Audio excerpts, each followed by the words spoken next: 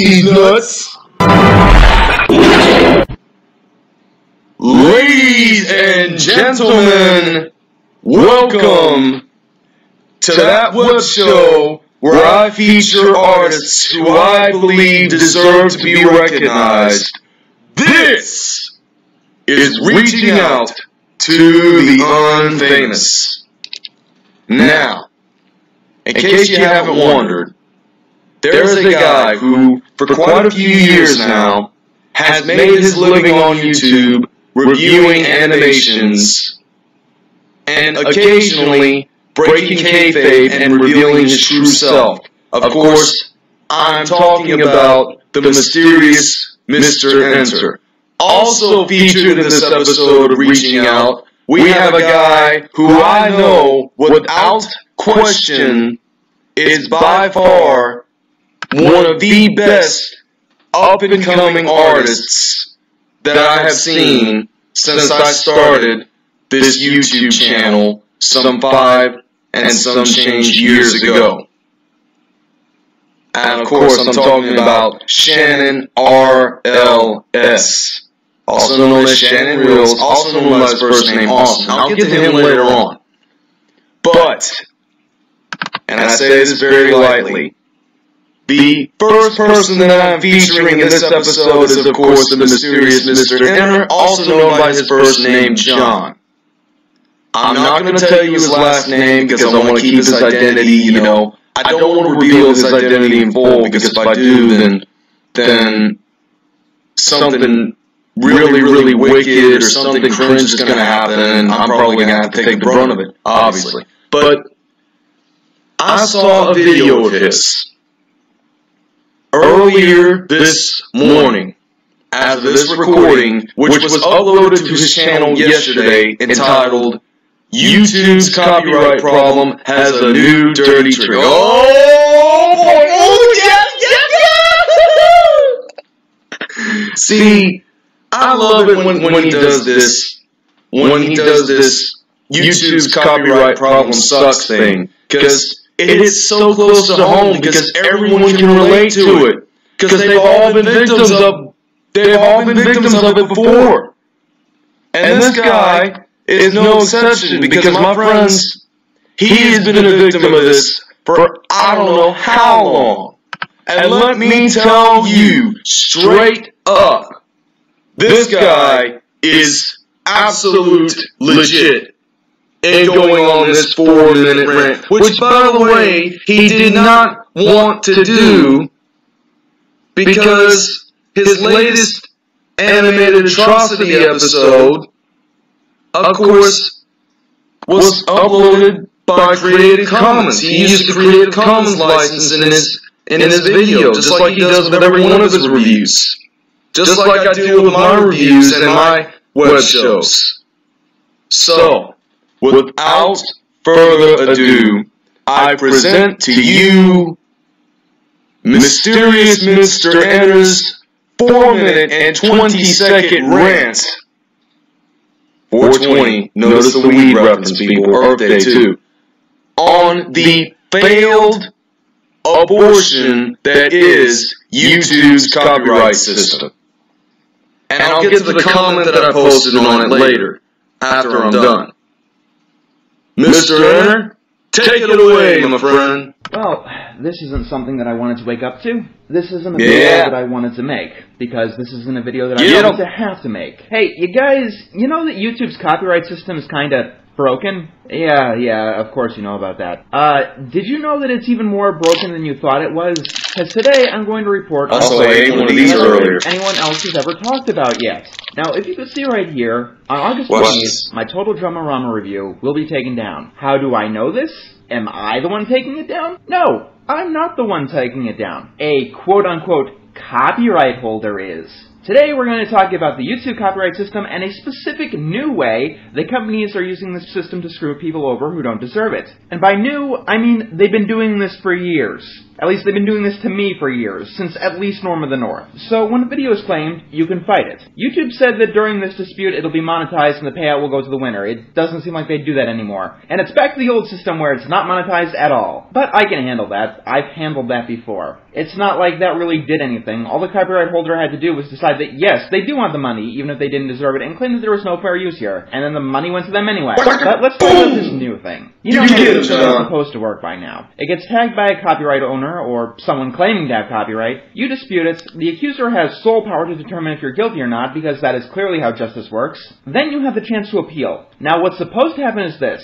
They can either rescind their copyright claim, or issue you a strike. But you know, there's a seldom heard third option. The copyright holder can decide they want your video down, but they can give you a week's worth of notice. This is why my Total Drama-Rama review will be down in a week. It seems like a nice courtesy, but this option is actually so bad that I can see it as nothing more than an insult, and another way the copyright holder, or the person claiming to hold the copyright, is trying to insult me. You see, your options are on pause for a week. You can't fight until it's taken down. You can't issue a counter notification until it's taken down. If that's not bad enough, now it becomes monetized for them. Can you do anything about it? Yes, you can cancel your appeal. Then you can never, ever, ever appeal against that particular copyright holder ever again. On that particular video, at least.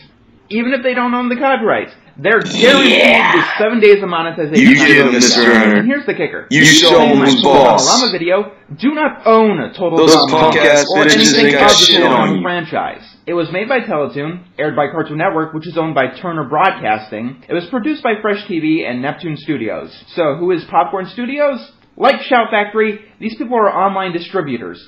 And I'm getting really fucking sick of distributors copyright claiming my shit. It should not be within their power to do so. I'm not selling Total Drama episodes on their turf. And you could bet your ass that I'm going to specifically boycott anything else that they have the rights to distribute until they're no longer a distributor. Yes, even through other channels not owned by them, because anyone who works with these people I respect less as a company. Can they make this right? Yes. Either rescind their copyright claim, or, you know, I'd actually respect them more if they just took the video down now. But no, this cowardly, weaselly bullshit has got to stop. And this is to YouTube specifically. Get rid of this option. Either take my video down, or give me the option to take it down now.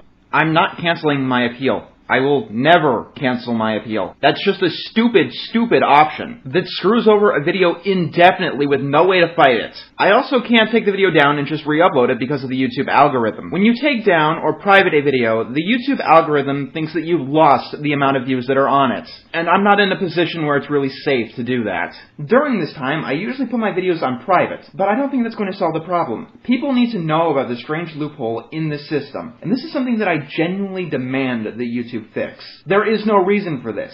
It's not a courtesy as they think it is. It's aggravating. This does nothing but screw over the users on the site, and it is just another bludgeon that copyright holders, or people who claim to be copyright holders, can use to bludgeon people. YouTube, this is actually probably dangerous for you. From the way I see it, with this option, you are knowingly hosting copyright infringing material on your website, which just might challenge your safe harbor provisions. If it's known to be copyright infringing, it must be removed as soon as possible, not in 7 days from now. And do you know what the really funny thing is here? All of this is because my video was tagged to the Spanish version of Total Drama-Rama. Yeah, man! You get 'em, John! You got it, Mr. Runner, damn straight! And now let's get to the comments. Now this video compelled me to do a feature on him. Because let me tell you. Now, here's the thing. I left a very, very, very inappropriate, but also unbelievably fitting comment on this video. Whereas this guy, who predated me by about a day, made a parody of YouTube's slogan. He said, Ethan said, YouTube, broadcast yourself, but only if we say you're allowed to. Meanwhile, I came with a parody of the slogan on my own when I came up with the infamous YouTube, we won't legally allow you to broadcast yourself because YouTube is run by faggot Nazi Catholics who never left PayPal and still have an account there in the fucking first place and have since they left PayPal, not touched it since 2005. Of course, I didn't include that last part there. I just cut it at the word PayPal. But you get where I'm coming from. The point is, and I'm saying this very lightly, as completely bare bones honest as I can. Oh, by the way, that emoji movie review that he did, have you guys seen that? My God, he just fucking killed that movie. He murdered the damn movie, and very deservedly so, because the way in which he did it was so decisive and so perfectly justifiable that if I had spent $60 to watch that same movie, which in reality it wasn't a movie, it was a 2.5-hour advertisement featuring memes and emoji faces who were otherwise given limbs of their own, I probably would have responded the exact same way. I kid you not, people. I shit you not. This is legitimate. His review of the Emoji Movie and his latest uploaded yesterday as I'm recording this gives complete clarity in my mind that I should instantly feature this guy on this episode of Reaching Out. Now, as I've said, he does reviews for good animations, otherwise known as admirable animations, and the bad ones on the side, nicknamed animated atrocities. And boy, I'm not lying to you when I say that when it comes to animated reviews, he is the JD from New York 206 of animation reviewers, of animation critics. Because this guy, like JD from New York 2006, or 206 I should say, sorry about that, he tells it like it is. And let me tell you right now, this is why the mysterious Mr. Enter is that damn good. You better check out his stuff. You'll never be sorry. You'll never regret it. And now, on to our next feature. Shannon Rules. Of course, that's rules spelled RLS, or RLZ, obviously.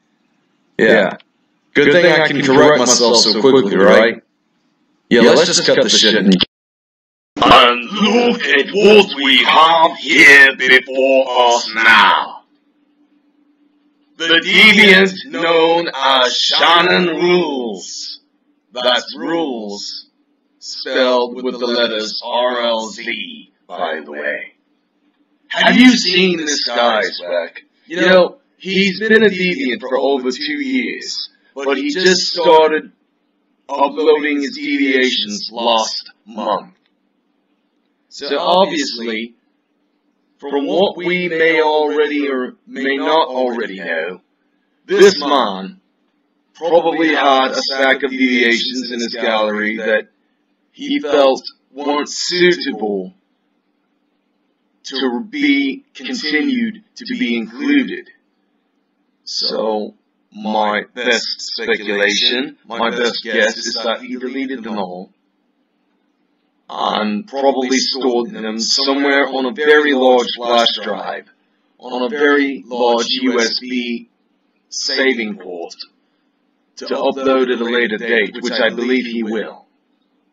I don't really know for sure if that's the case, hence why I am speculating. But anyway, and with all thoughts and conclusions considered, he has close to 3 dozen deviations in his gallery.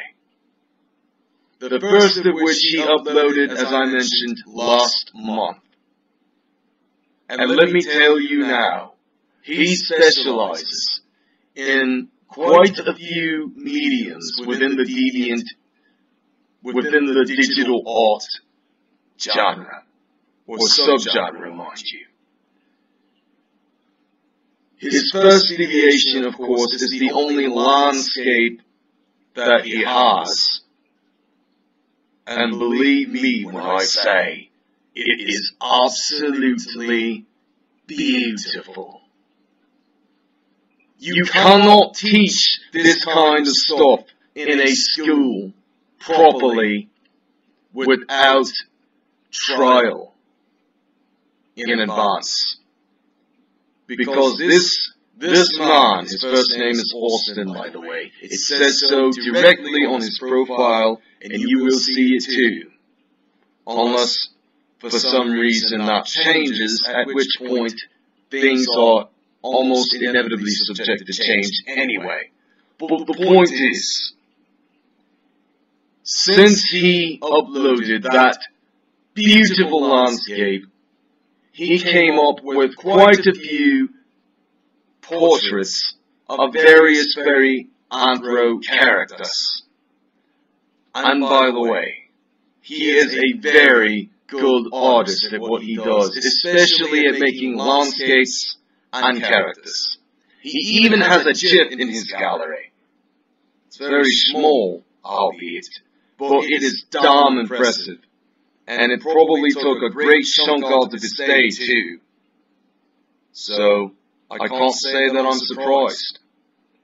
This man, despite having not submitted anything for the first several years of his DeviantArt career, decided to post his first deviation last month in July, around the time of my birthday.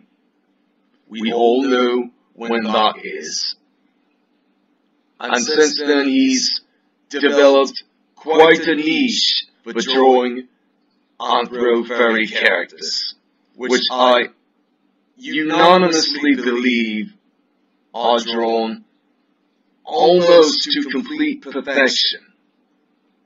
Given sometimes when he draws, he doesn't have as much effort put into them, but that does not change the quality of said drawings nonetheless. Let me explain something to you people, alright? This man, you cannot, I swear, you cannot come up with shit like this on the fly without screwing up at least once and having to redo the whole thing again. But somehow, from what I can see here, Shannon Rules most likely got each of these done, most likely on his first shot, on his first attempt, on his first try. That is how you can distinguish a stereotypical artist from a stereoatypical artist.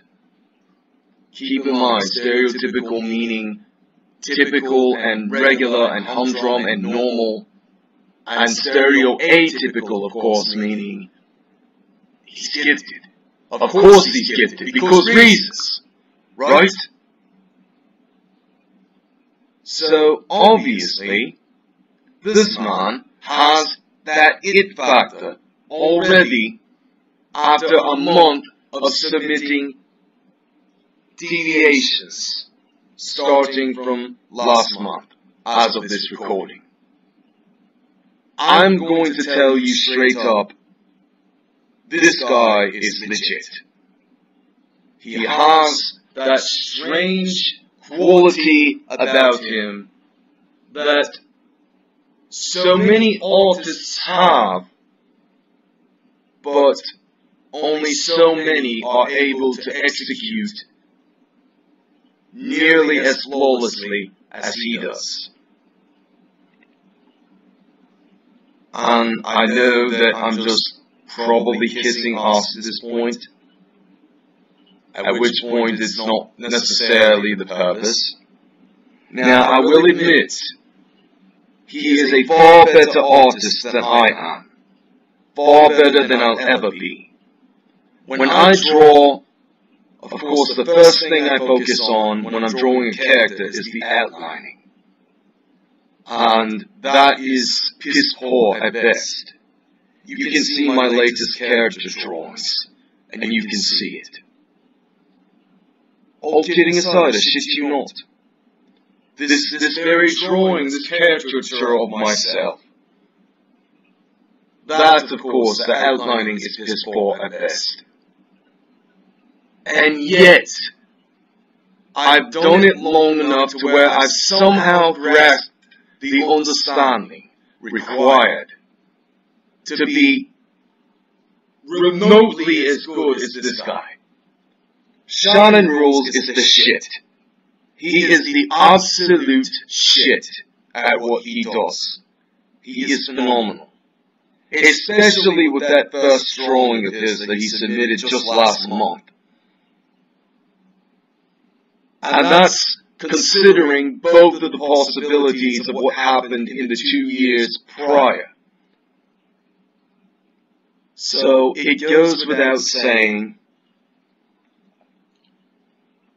he is very good at passing it on in terms of memes, in terms of digital landscape art, in terms of character art. He even does gore from time to time. He does a little bit of NSFW too. Probably a little bit of the lewd stuff, which I'm obviously not going to include here, because it's probably going to give you all the impression that you want to wank off to Schnicke's First Symphony.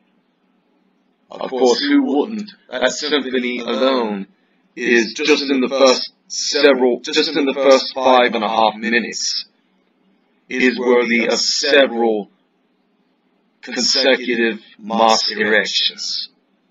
I mean, you've got to listen to that. And there's nothing amateurish about it. Because the man called Schnicke, when he wrote his First Symphony, he wanted to sum up all of the world's failures, summed up in about 5.5 minutes, which is what he did there. And then he added about 76 or 77 minutes extra added to that. Actually, in the performance that I listened to, it was more like 72. But you understand. Back to Shannon Rules. This guy has very, very interesting art. Despite the fact that some of it might have been done slightly better, because I'm not going to dispute it, there still is room for improvement, even with a Chuck Jones level artist of his caliber. And you know you've made it when your art is reminiscent of Chuck Jones, believe me, because his art, his animations, his cartoons, undisputedly are that damn good. Even 60 years after they were made. 70 years even. Because he started doing this in the 1940s.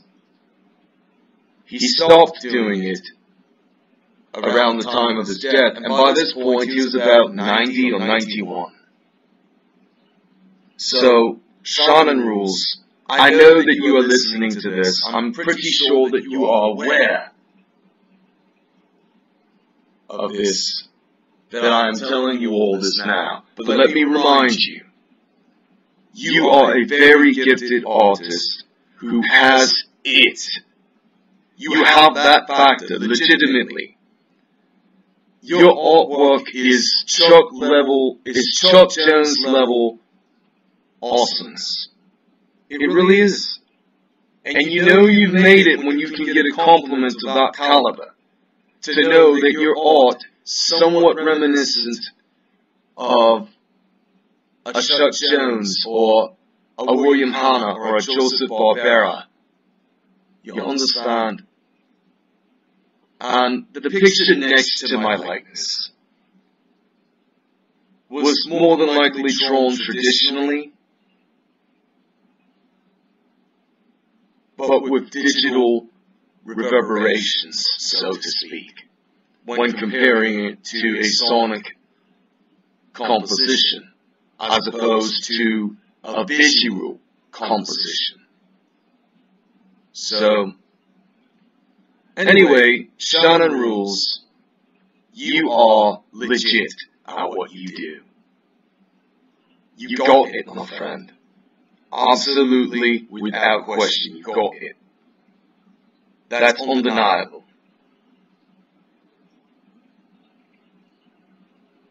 Kevin? What's the final tally here as far as how many swear words we've used just in this episode alone? Because I'm pretty sure that we've said quite a lot, haven't we? Yes, we have. Absolutely, there's no question. But can you tell us how many? Oh, I don't keep track of that shit. Well, what you just said now tells me otherwise. Oh, shut up!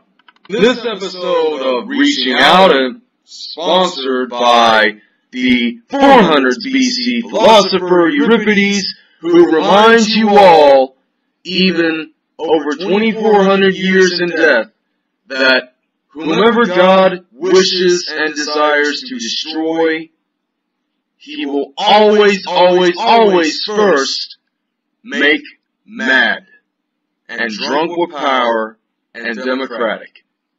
And it's also been brought to you by the Corporation for Public Broadcasting, which is brought to you and paid in part by suckers like you! Okay, get the hell out. The show's over. See you next time.